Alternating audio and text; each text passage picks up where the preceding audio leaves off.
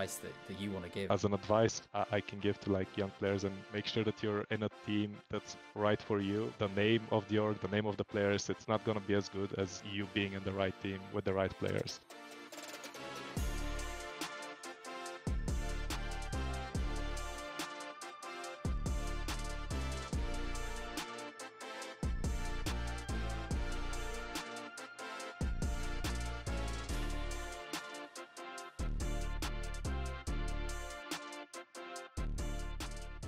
Hey guys, my name is Aplox and I'm a professional Valorant coach. This series of podcasts is aimed at bringing knowledge to aspiring professional players in the Valorant scene and the wider esports scene.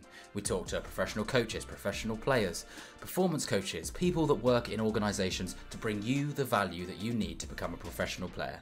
Today we're talking to Apex's old head coach, Itopata, and is now Leviathan's assistant coach, about all the things that he needed to bring together one of the best teams that we've seen in Europe in a while, undefeated in the Polaris League. Itopata has so much knowledge from his years of experience both in Valorant and back when he was coaching Overwatch. Really one of the most experienced coaches that I know. Absolutely fantastic interview, packed with value, so well spoken, absolutely one you cannot miss. Sit back, relax and enjoy. So yeah, I mean, I guess thank you for joining me. It's my pleasure. I understand you have a really busy schedule. I see that you've even got your suitcase still behind you.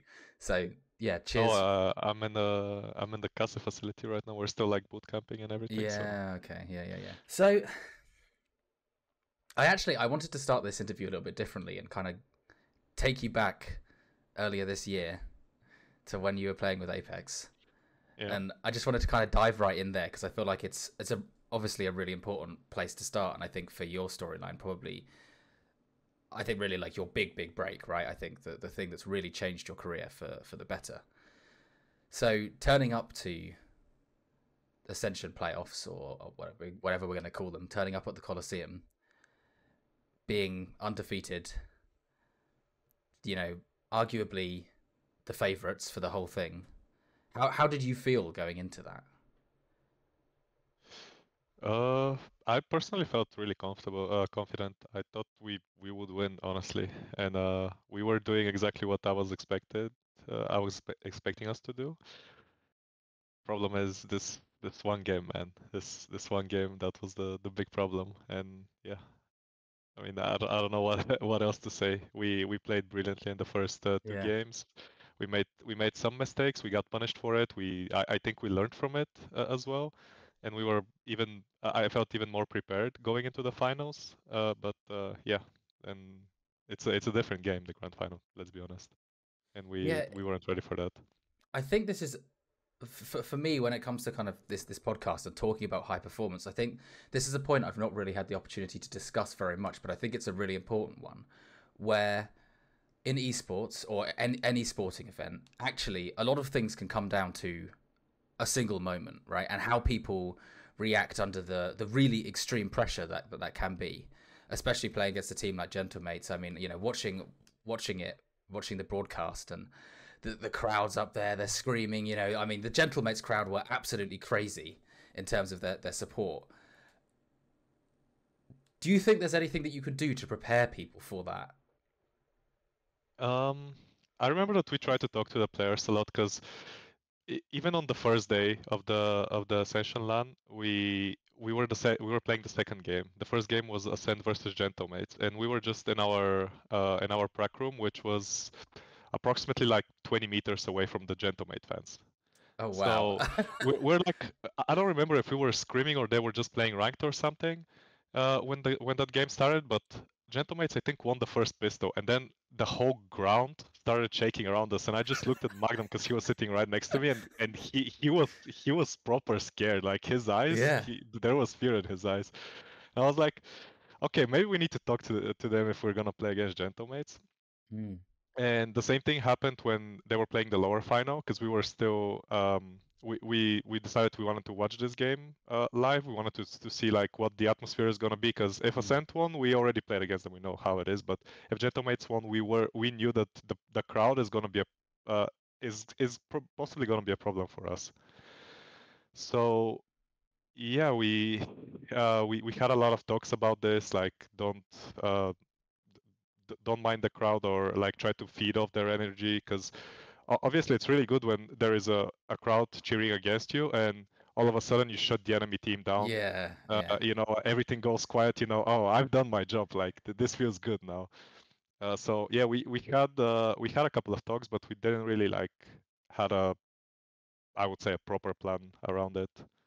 Um, we kind of ignored the momentum that they can have. I think we like underestimated it. So Mm. I think that was like our big mistake in the grand final.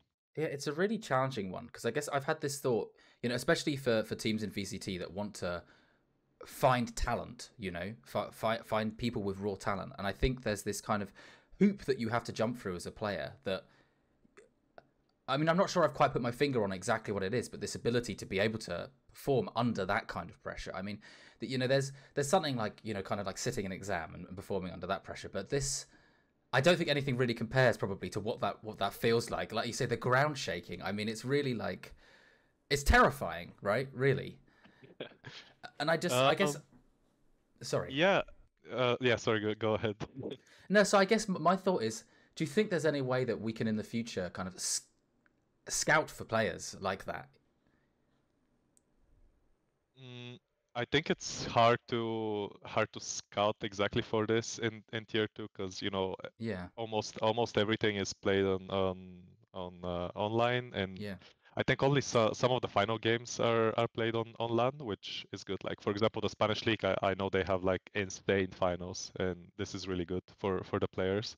Um, but yeah, for example, in Polaris, we had a small LAN which was like 50 people. Most of it was like the girlfriends of all the players, some family members. You know, it wasn't like anything big, and still you could feel like there was pressure on every team there, even though we were like only 3 teams. But yeah, there was pressure on everyone there.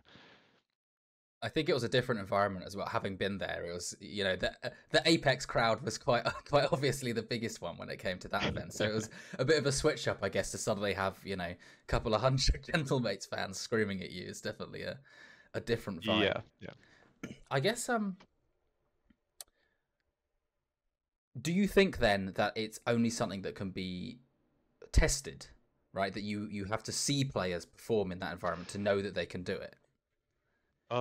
Yeah, I think this is the only way. Like you actually need to experience it, because it's different, you know. Like for example, I'm coming from football. I've played against kind of big crowds, you know. I've played against bigger crowds than what was in the Coliseum, and Yeah. for me it was okay. That's normal, you know. It's just a little bit louder because it's a closed environment, and you know it's nothing new for me.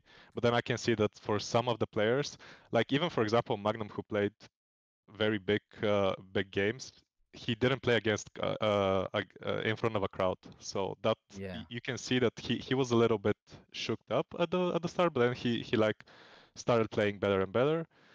I think the crowd it's something that affects you at the start of the game, and then after some time passes, you kind of forget about it. You kind of get in your own flow, and you start playing around it. But I think to answer your question, yeah, you need to experience it firsthand, and then you can actually prepare for it, you know. Because I think right now, especially in EMEA, there's a lot of good players, a lot of talented players that never experienced this. And I think there's first season for them in VCT. It's gonna be a struggle because of the crowds. But after that, I would expect they would do better. Yeah, it's a bit of an experience thing, right? You just kind of you get used to it, and then, like you say, you can just play your normal game. It's definitely, I think it's a big shift. You think when esports was kind of first becoming a thing, everything was played on LAN because the internet just wasn't good enough, right? So Yeah. actually, you think of kind of like the legends in CS, for example.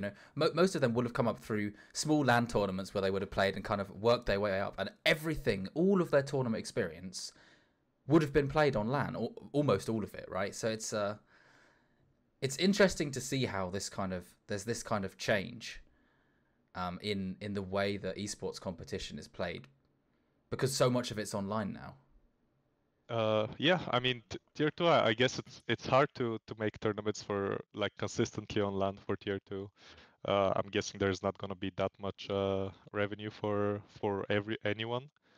Yeah. So that makes sense. But for example, now Valorant, everything in tier 1 is played on LAN. So, and I think in a couple of years we're gonna reach this level of CS where the pros are just gonna be like, yeah, it's just another day at the office, you know, Mm.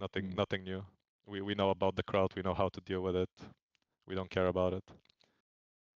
Yeah, it's one of those things where, like, I guess you'd like to see more support for it to, I guess, really see people show up, right? Because it's one thing to Yeah. obviously perform from your bedroom. It's another thing to perform in that room, and I think it's something that I think some players would really shine through doing that. You know, it would actually probably give players that you maybe otherwise wouldn't have thought of a shot at kind of like, you know, tier 1. But Yeah, yeah, that's true. we'll see. We'll see as things move forward. Maybe as the economics improve, we can only hope for something like that. Yeah. I guess obviously the Gentle M8s game wasn't just down to the feeling in the room, right? And I'm interested to kind of hear your thoughts about their preparation for the game. It was quite clear that, you know, that they had really prepared to play against you. They, for them, I guess, from their point of view, you can certainly see it as, okay, we know we're going to play Apeks in the final, almost certainly, right? And I think probably every team that turned up there would have been prepared for that. Yeah, Do you I think their think. preparation was a big factor in that game? Um, yeah, I mean they had good preparation. There's an interesting story actually. Like Enzo spoke with Existence a couple of hours after the game. We were still at the arena, and Existence said that they were preparing for us for the last 2 weeks. Yeah. So they were ready for us. He he had like a very big anti-strat for every team there.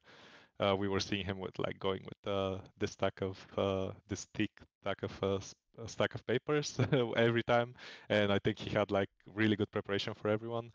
We also had our preparation. Yeah, we just couldn't execute it on the day, and Mm.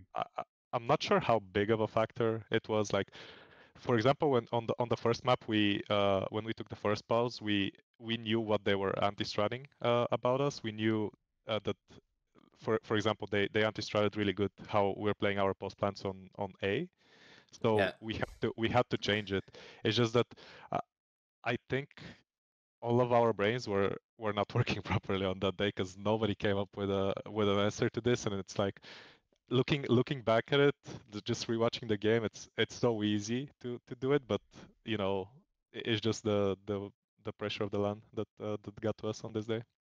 Yeah, it's a challenge, isn't it? Yeah, because watching it from the outside, it's like, wow, those A retakes are 10 out of 10. It's Yeah, almost we usually like never lose though. Like that yeah, was the reason why our air was so good. And yeah. then we It's one of couldn't those win one. things. It's hard to make those pivots, right? Because sometimes the simple solution can be like, okay, well, look, if we don't have a solution, don't go A. the, uh, yeah, I know we it's not didn't as really simple want, as but that, like, but yeah. The thing is, we usually have this structure where we had this structure at Apex where we would me and Danito we would like see really dig deep into the first couple of rounds and see, okay, are we anti-strat or are we just playing against a team that's playing their own game? Because that really changes our game plan. And every time that we were getting anti-strat in the games before that, it was fine, you know. Like we had a second game plan prepared, and we were like, oh, there's a mosquito in my room, sorry. Um, and we were ready to switch up, and usually it worked almost every time.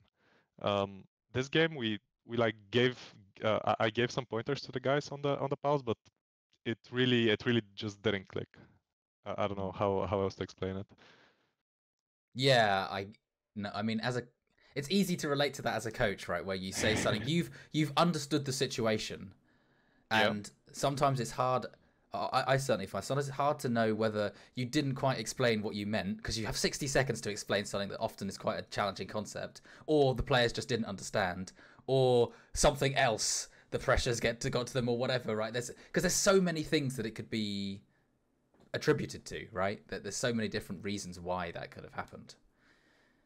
Uh, yeah, and honestly, if we dig deep into it, maybe we would understand it. The thing is, after the final, it really didn't matter. Like we lost. We knew that everyone everyone is getting poached. So for the team, there was no reason for us to go and rewatch this like painful game to just Yeah, of figure course. out, oh guys, this is what went wrong. Yeah, we could have done this better. But we would usually do that in every other game, because even the ones that we win, because obviously there's things to learn every single time. It's Mm. just that after this one, we didn't really do that. There was no point to do it. Yeah, you come to a really good point. When you're winning throughout the whole season, does that put pressure on you to really try and dig deep and try and find the really small mistakes that you're making, even when of course the opponents might not be punishing them? Um, I don't think it puts pressure on us. I think this was like part of our process, so we didn't really feel pressured about this. I think us winning every single game, it kind of like gave us wings, and obviously we put some fear into the enemy, because I don't think anyone wanted to play us. Honestly, we were really annoying to play against. Mm. Even for tier one teams, I had many coaches telling me that it's really annoying to play against us, and we were really happy with what we're doing, and we just followed our process. Like, it made us trust our process even more. It's one of those things as well. Interesting. My observation has generally been that it's not always about the team that does the best thing that matters. It's simply about the team that makes the least mistakes. Um, yeah, I would agree. So that's why our kind of like team motto was just play simple Valorant. You don't need to overcomplicate stuff. Just make the simple call. Everyone follows it, even if it's the wrong call. If you do it together, you win. We even had a we even had a saying that we had a kind of like a keyword for it, which was apes together strong. So we were relying on this a lot, and we actually theorized a lot about it, how to do it properly, how to Mm. minimize all the mistakes. So in the end, it was something that we were really good at. Yeah, I'm really sad that there wasn't another slot, to see Apeks play, because I think you would have easily been middle of the table, And when you have some insider perspective on how organizations are being run on the back end, and you have a very clear vision of how Apeks is being run, you do. I guess I have this concern that there are organizations that are in there that clearly don't deserve it, and Apeks definitely looked like an organization that did. Um, okay, I'm sorry to all the Leviathan fans. I know what I'm saying might sound controversial, but Apex is the best org I've worked with, and this is just saying I haven't been with Leviathan for that long. I don't know. I don't know how things are gonna go during the season, but so far I'm like really happy with Leviathan. But Apex is the best org I've worked with. I think they 100%, all the people there, they deserve to be in VCT. It's a shame that they're not, and maybe I think it's for the better. I like to think it's for the better that after um, after some time they're just gonna get a proper slot, not just the guest slot. Uh, Yeah. so that would be really good for the org, but they definitely deserve it way more than some orgs that are currently in VCT. So this is a point I have thought about a lot recently, actually, is the kind of mismanagement of a lot of organizations, right? I mean, it's very clear right now, given the economic state of many of them. I think that's quite a big thing, but not just from that point of view, but from a performance point of view. What do you think it is, based on your experience working with different organizations, that really set Apeks apart in terms of their organizational structure, above the team? Mm, I think Apex was the only org that knew how to properly build a team roster. Because from when I was still on TSM, we were like we were trialing people after the news about VCT that they didn't make it, and even though I was in charge of this process, I didn't really like how it was made and what was happening, behind the scenes. I didn't really like that. I didn't really like the influence some people have on those decisions. And then I had a call with Apex at some point, and on day one, I just got told if you get put in charge, you're making all the team decisions. We just have a list of players that we want you to trial if you think and you need to tell us if they're good or not. And then we scratch them off or we start talking with them. That was the only thing. And they gave me full control over the trials. So we were able to build this roster, which was insanely good for, especially for tier 2. It was the best roster, let's be honest. Yeah, yeah. I have questions about that as well, but I guess this is a really important question based on what you've said. How important do you think that building the right roster is? Oh, I think it's really important. I think there's a lot of teams right now that are built are not. How should I say that? Hey, be honest. Um, a lot of teams that currently that are built are. I feel like there is a lot of nepotism involved, Yeah, sure. which is really sad. I think it's not something that we need to make a big deal of because sooner or later those things are gonna disappear, or at least they're gonna get minimized to a very small amount, you know. And I'm pretty sure in a couple of years there's only gonna be players that deserve to be there and are not there because they're friends or relatives to somebody.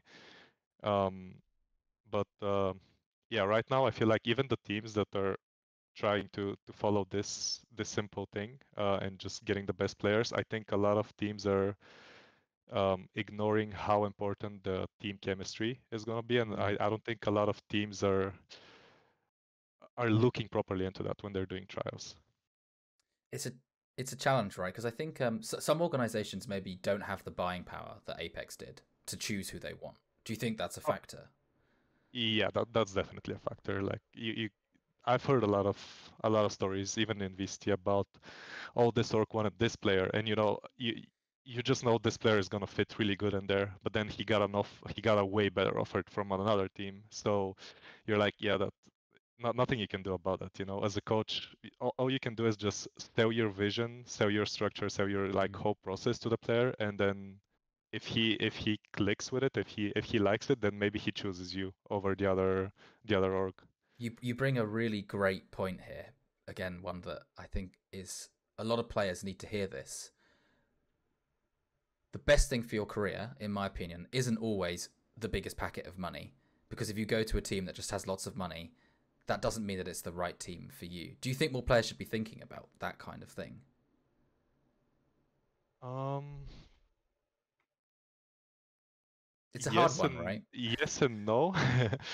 I mean, a couple of years ago, I would definitely like 100% agree with you, but right now it's a little bit different in my opinion, at least for me, because I think esports careers are like usually super short, and Yeah. if if your name blows up at some point, sometimes it's really hard to keep like this flow that you had one season. Sometimes it's really hard to keep it for another season, you know. So maybe sometimes it's better to just grab the money, you know, and hope for the best. Because obviously you're trying to like basically prepare yourself for life after esports during your whole career, right? So that's you can you I feel like it would be bad to tell young players like, no, go for winning every time. Like sometimes, yeah, you get the money, you don't have that good of a career, but you're still like tier 1 player on top of that. That being said, my mentality would always be just go for the best roster. Make sure that you're on a roster that you actually believe in and can win. And I just want to win. You know, that was my mentality. Because obviously for coaches it's different. Like I can probably do this until I'm 50 years old or Yeah. something. So I don't feel time pressure on me. Yeah, exactly. I mean, I think I can. It's this might sound a bit strange, right? I have a conventional job, but I love esports, and I think I get paid enough money that one day, if I keep on doing this and I keep on gaining knowledge and talking to the right people and working with teams, that one day I've made enough money that I can quit and do esports for the love of it, right? Or if the right opportunity comes up, then do that. And Yeah, it's that's the dream. yeah, yeah. I mean, I just the difference with coaches. I think you really can play the long game, right? There is no rush. So back to my point before. I guess from a slightly different angle. I think that some players sometimes rush into decisions about, oh, I've got a contract on the table, I must take this, but they join the wrong team in doing so. I mean, I understand the windows for these things are quite short, so I'm interested to hear kind of more of your opinion, I guess, on that. How much weight do you think players should be putting onto choosing the right team, choosing the team that they believe in, the one that has the right culture, it's clearly got the right support, compared to, I've got this offer on the table, it's probably fine. How would you advise someone on that kind of balance? Uh, oof, this is a tough one. I feel like you need to make a clear distinction between tier 2 and tier 1. Sure. Because, Okay. for example, this year there was a couple of players that were transitioning from tier 2 into tier 1, and I know they just took the first offer on the table, and I can not blame them for this. Like, you got an offer from VCT, you go ahead and you take it. There are other teams interested in you, but they're like taking their time. No, just go ahead, take it. You're in tier 1. That's all that it matters. That's what you were fighting to do the previous season. One way or another, you achieved this, you know. So just go ahead and do it. Now, if it's about tier 2, then just choose the right org. That's the most Mm. important thing. There are big orgs in tier 2 that you from the outside they look like, oh, it's gonna be such a dream come true to go into that org, and then you go into this org and it's like a dumpster fire, you know. Like, this org is just destroying itself from within. You definitely don't want to do that. But obviously, it's even for very experienced people, sometimes it's really hard to see this, because those things that are happening within the org, they're not gonna be shown to you until you're in the org, you know. Mm. But for example, there are a lot of times where, you know, your contract is getting delayed, you're not getting answered on time for like months sometimes, you know. If that happens, just keep in mind there is something wrong there. Like, something is not working properly, and in the end, this is gonna cost you and your team. Even Mm. even if it's not like anything team related, even if you feel like your coach is really good, even if you feel like all your teammates are good, and you're right about that, if something in the management of the org is going wrong, you're gonna feel it at some point. Mm. It's a real challenge. Yeah. I mean, it's interesting how my perspective has changed, right? The more I've talked to people, the more I've kind of seen the bigger and bigger picture, right? And thought, do I actually want to do coaching, or do I really want to solve the root of the problem, right? I mean, for me, this podcast is all about bringing up everyone in the esports scene, right? And the root of the problem seems to be, in some cases, just the people are running orgs and have no idea what they're doing. Whether it's through lack of experience or intentional ignorance is still unclear. I'm yet to find some like real people like from organizations management that are willing to come on. But that's the goal, is to go down that direction, kind of have these kind of discussions, because I think it'll be really interesting to kind of get into that. I want to circle back to a point that you made before, that Apeks was clearly the strongest roster, kind of just looking at the players, right, based on their previous experience. How how much influence do you think that had? Do you think that if you had just sat there, if you personally had just sat there and done nothing, how do you think the team would have gone, just based on their experience? uh I don't know, actually. um that's a funny question, not gonna lie. uh I think not that good, because of timing wise, because when we started scrims with the full roster, it was already January, Mm, and mm, this was 2 weeks before we started our season. So, for example, we were playing against Fireflux a lot, and everyone thought Fireflux is one of the other favorites to win, and they were insane. You know, like, they were just destroying us the first few days.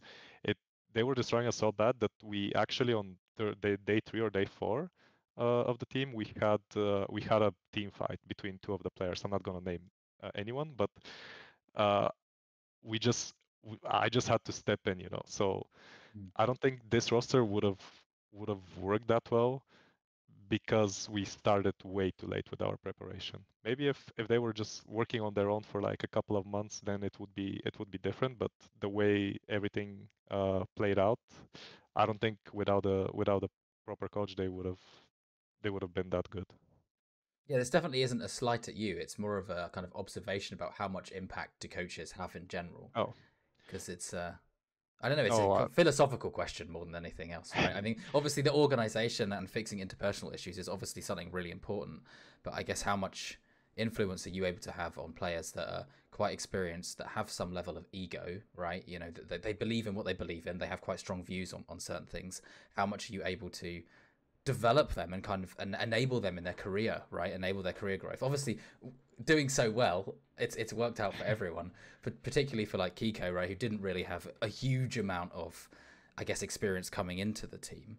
But for maybe the more experienced players like Enzo, how much difference, I guess, do you think you made? um, I think I made a lot of difference for everyone. I think I think everyone was like lacking fundamentals about the game, or they had different views of the fundamentals of the game and how it's supposed to be played. So my job was just to teach those fundamentals, or for the people that have them, make sure that they align with everyone else, so everyone is on the same page, and like those crucial moments where like it's high pressure, everyone just reacts the same way. So we just do things as a team. But yeah, sometimes it's really hard, the code job, in terms of that.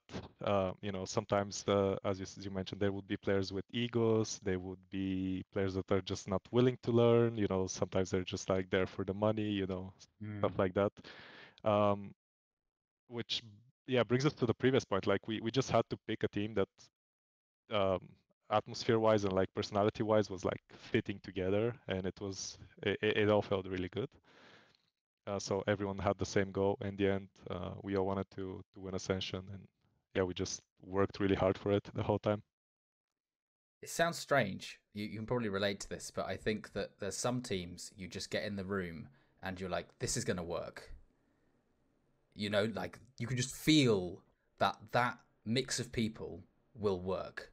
And a lot of the times, I think certainly in a lot of tier two teams, you can go in the room and be like, I don't care how much time you've got. Like this just won't Yeah. work, right? Like it'll be fine. Maybe you'll perform quite well, but it's not.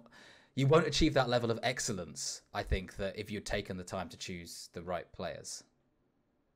Yeah, I kind of agree with that, and that's why we had the trials. Like we had days of trials where, um, so quick backstory about the trials. It Mm. was Magnum was the first player. Mystic was the second player that we wanted to pick. Obviously, with Mystic we had some problems, and at some point he wasn't really trialing with us, so it was just me and Magnum, for like 100% of the time.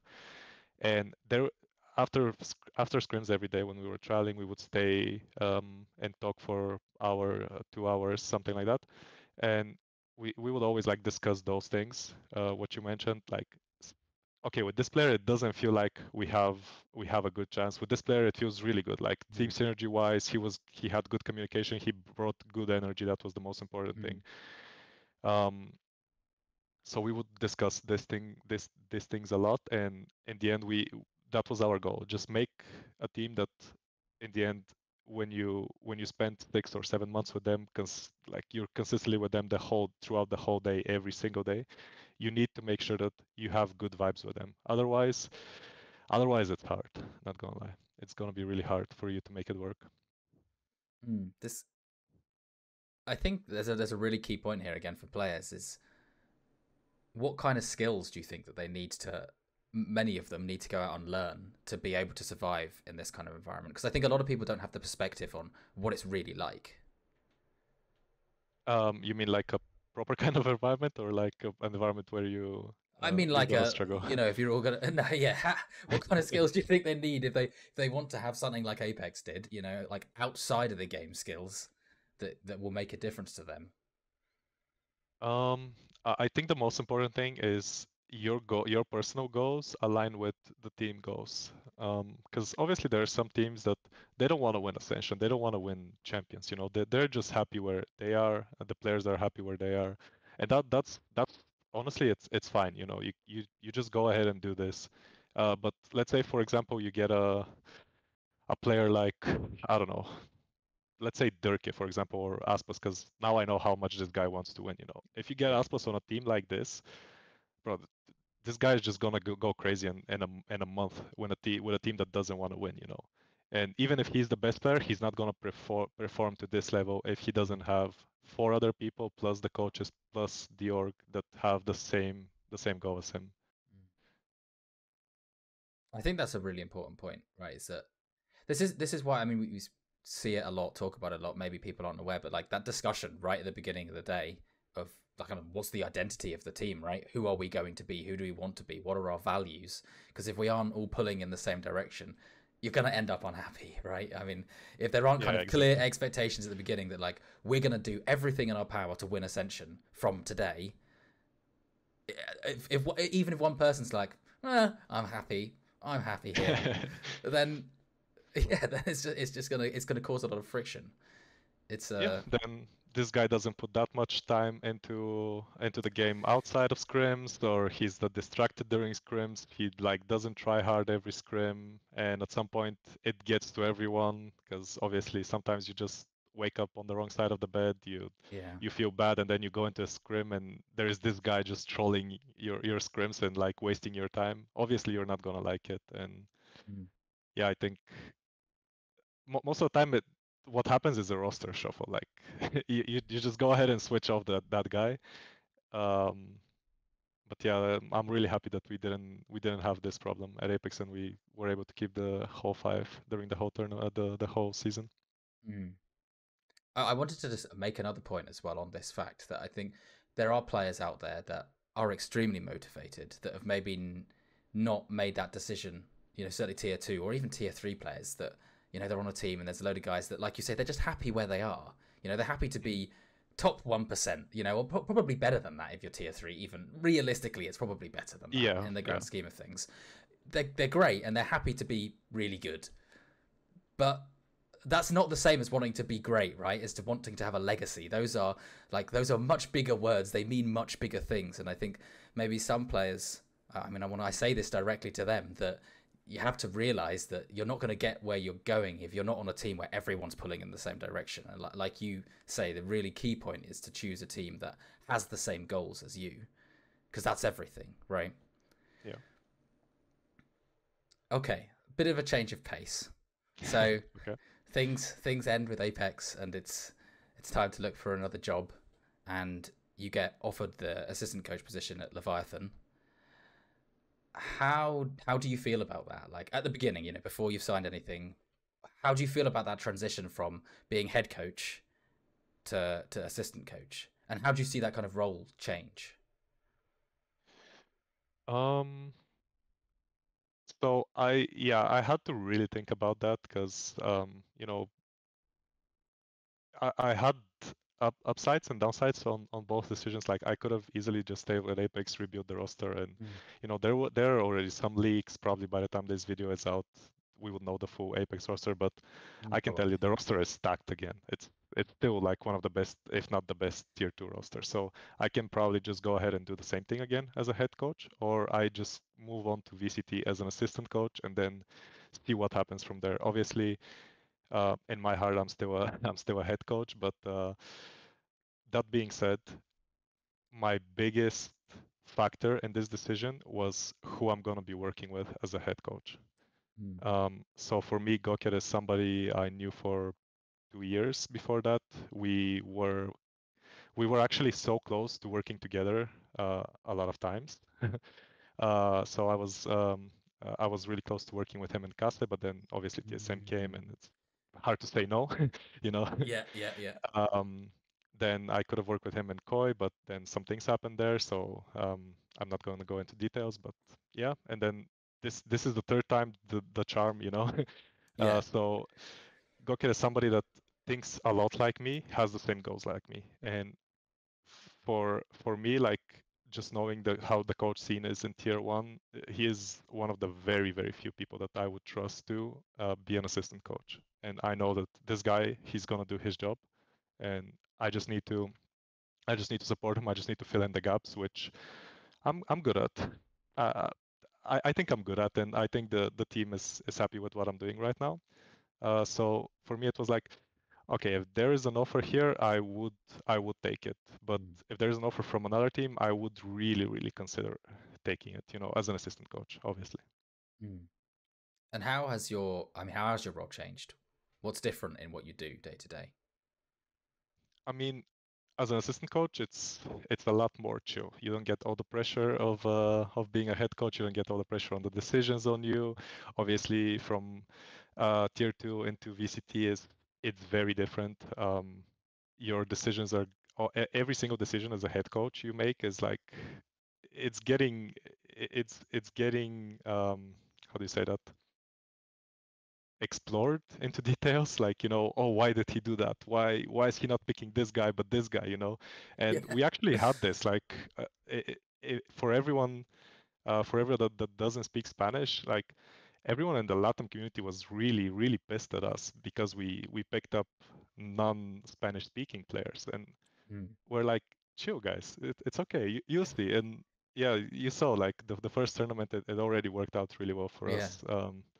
The team synergy is really nice. Like, we were, again, all the things that we talked about up until now, both me and Goked are really firm believers of that. So we were building the roster in this way, and the synergy felt great in the trials, and now the synergy of the team is like really good. Mm. So How do you think it feels compared to Apeks, the team environment? What's the team different, I environment. guess? Yeah, I'm interested to know also, like, because there will be very subtle Hmm. differences, I guess. Well, first off, we don't have Shadow, which is which is a big difference, because Shadow was like the funniest guy ever. Um, he is the only guy that I've seen in esports that never tilted. Like, he was always positive. He was always like smiling, cracking jokes, and he would always bring the mood up. That's Mm. really good, in my opinion. Um, in in Leviathan, I think the players are more emotional. It's Latin people, it's different culture, so it's Mm. more no, it's normal. Like, if you compare them to Northern Europeans, obviously they are colder people. They're like more rational. Um, they don't get tilted as easily. Mm. But I feel like the Leviathan players are, even when they get like tilted, they're really good at managing this on their own, and they're able to they're able to come back and bring out a good energy again. And Mm. from what I got told, this is really rare in the Latin community to have a player like this, and we actually have 4 players like this. So I guess we're we're really lucky about that, because it will often happen when things are not going well in a scrim, and we're like talking after, and this guy says, "Oh, I was tilted," and I was like, "Oh, I didn't catch that," like, you played well, you still like gave out all the communication that you need to do, you still did your job, maybe you didn't play that well mechanically because of it, but it wasn't like that noticeable. And for example, if you compare this to what would happen in Apeks, sometimes there will be a player, "Oh, I'm tilted," and then he's like full silent the whole day. Well, not the Yeah. whole day, but the whole scrim, because then Yeah. we would like talk about it between scrims. But for a whole scrim, he would like not communicate properly, something like that. Something would go wrong. Um, so yeah, I think those are like the small differences. Mm. Um, No, I think they're quite big differences. It's really interesting to hear, right? Because I have some kind of some people, I guess, wouldn't have that perspective, right? If, for example, if you haven't traveled a lot, you don't know how different people are in different places, right? yeah. If I hop on a plane to China, people are very different. If I hop on a chain to hop over to North America, South America, they're all different places, different people. It's um Yep. it's affirming to kind of like hear that it's true. I mean, it's observable in a team environment like that you these the bigger cultural impacts. I mean, it's one of those things almost that like stereotypes exist for a reason, right? And they probably are more often than not accurate to some degree. Um, yeah, I would agree. So, when we were building the team, we actually talked about this a lot, like cultural differences. We need to make sure, Mm. like, you can't just mesh 2 NA players with 3 Latam people, because yeah, it's not gonna work out most of the time. We had to like when we were interviewing, and well, I wasn't really like interviewing because I wasn't officially with the team, and I was out of this process. But I know that Gokid was like really digging into the personalities of all the NA people because it's a more laid out, it's a more chill region in terms of personalities. Um, Even when I was at TSM, I could notice it. Like um, it's even when we're like losing scrims, for example, they would find something to laugh at. It's not gonna be that much. Oh, we're getting stomped. Something's not working. We need to fix it. I need to focus up on this, or like I'm getting tilted because of this. Because in Europe it happens a lot where things are not working and you get tilted because of it, and even on the highest level. Um, and NA, at least in TSM, that didn't happen for me. But I heard a lot of stories uh, of people that it's just not working out personality-wise, and it was a lot of people that are like this in the scene. So we had to make sure that if we pick somebody, it's gonna be somebody that's not gonna like destroy the focus of the group during those hard months where you're like, you're on the verge. Sometimes it's working, sometimes it's not working. It feels like you're in a slump, because every team has that. No matter how good you're doing, every team has that during some point of the season, and it's really important to have people that know how to deal with this, so you can like get out of the slump and go back on track and firing on 100%.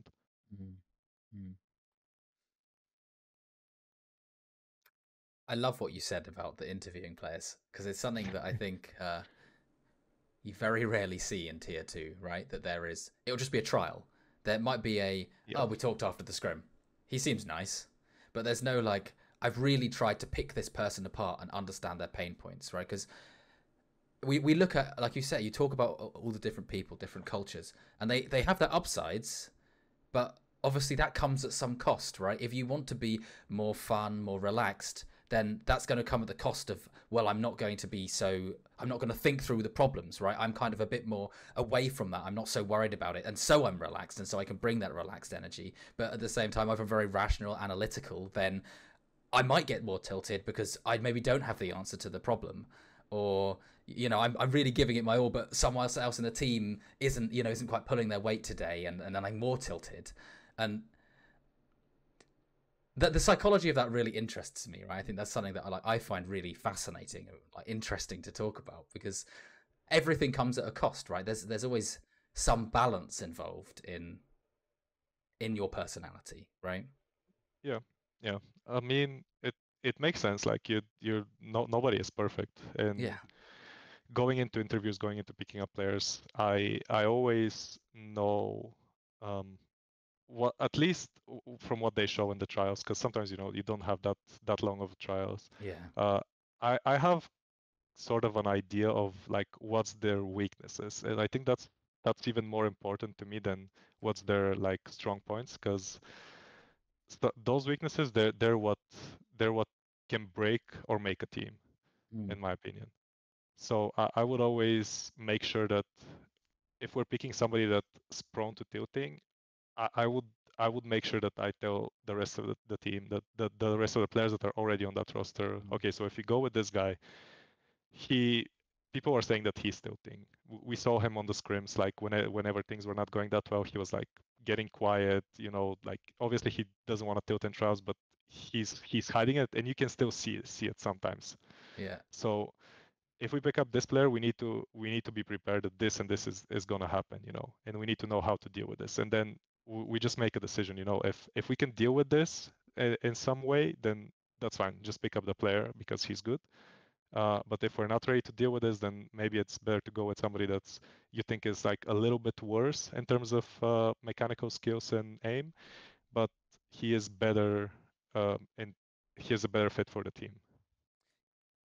I'm glad you circled back to that, because I was thinking of exactly this question, that it's often a challenge, I think, to balance those things, right? Because like you say, you want someone that's pulling in the same direction, that's aligned with your goals as a team, but often sometimes that will come at the cost of their maybe their mechanical ability or their experience? Is it Yeah. just about having a kind of plan in mind to kind of work on those weaknesses? How do you kind of balance that, I guess? For you, where's the hard cutoff in terms of their attitude is shit? I'm not going to take that player. Um, that's a good question. I think it depends on a lot of things. Like if it's a young player that didn't have exposure before, maybe you can work with him. Like if you see that he's open to like feedback during the trials and he's like improving on the things you're telling him, uh, yeah, just take the risk. Like what's the worst thing that can happen? You know, you switch out a player mid season. But let's say it's the player that's been circling around in tier one for a while. He's been on a bunch of good orgs. You've heard that in every single one of them, he had problems and he was getting kicked and everything like that. And then you try to bring it up with him, and he's like, you see that he's not willing to change. Then, yeah, you bring experience, but you're gonna destroy the team at some point. So I don't want that, to be honest. I much rather go with somebody that's fresh coming out of tier 2 or something like that's not proven but wants to prove himself, and he has like good mechanics and everything, so I'm just gonna go with that guy. So what about the other end where you maybe have the choice of someone that's very mechanically skilled but their attitude sucks, or someone that isn't, they're going to do what they need to, but they're not really going to they're not going to be sat back sight and kill 4 guys. How do you because I think in tier 2 I definitely feel like that is a problem for me to solve, right? Is I don't have lots of buying power. I don't have the choice of the player that's got it all. I have to make a sacrifice somewhere. Yeah, then it becomes harder, obviously, if you don't have the funding to do to get whoever you want. But yeah, I can tell you, for example, this is what happened in Apeks in the trials. We had one player that was like mechanically he was insane. He would have brought the level up really high, and then we had one of the team members on the other side, and we had to choose between the two of them, and we just we just knew that the team member is gonna be way better for the team because he's gonna bring so much more for the environment than the mechanically gifted one that was like, not good mentality, like even tilting in the trials. That was like a very very a big red flag. Yeah, it's a challenge because I'm always one to say it's sometimes hard to find the cutoff, right? Because every situation is so unique, and every situation is different. Even if you've That's been true. around for a long time, it's sometimes hard. It's something that I'm struggling with right now with the Yeah, team that I I'm mean, helping out with. ultimately in the end it falls back to you as a coach and like your gut feeling on the situation. This is something that I've been like trying to develop myself a lot, my gut feeling and like trusting it. And those decisions you actually need to review yourself as a coach a lot, like, oh, what happened wrong, what went wrong here, why did I chose this guy over the other guy, what if I have the same choice again, am I gonna do this, and why should I do or not do the same choice, you need to like reevaluate a lot as a coach on those decisions. That's a really great point.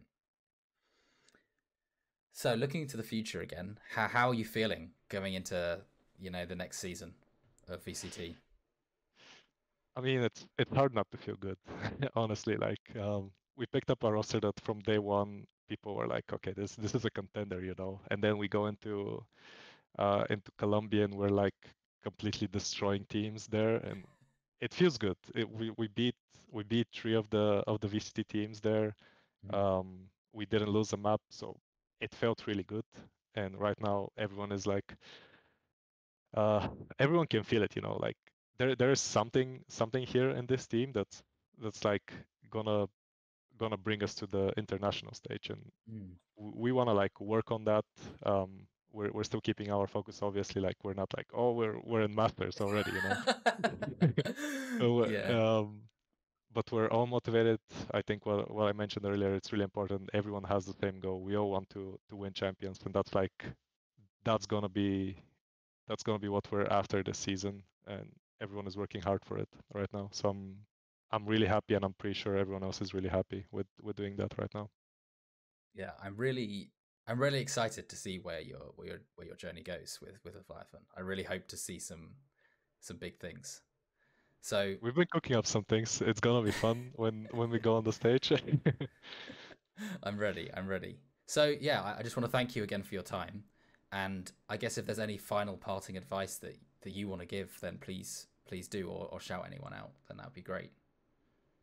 Um, Let me think. First off, shout out to all the Leviathan fans. I think this is the first interview I'm doing since I joined the team, and I I absolutely love all the support we got in Colombia. That was actually insane seeing all the people there cheer for us. I wasn't expecting the LATAM community to be this crazy, like good crazy, you know. I was like blown away. It's actually amazing, and I'm really happy to be part of this family.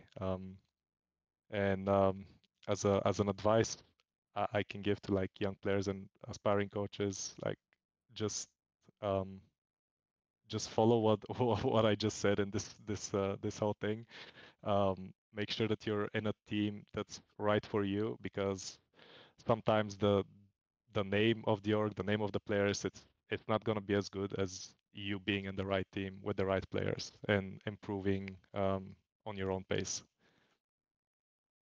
Great. Thank you so much, Ito. Cheers. Thank you.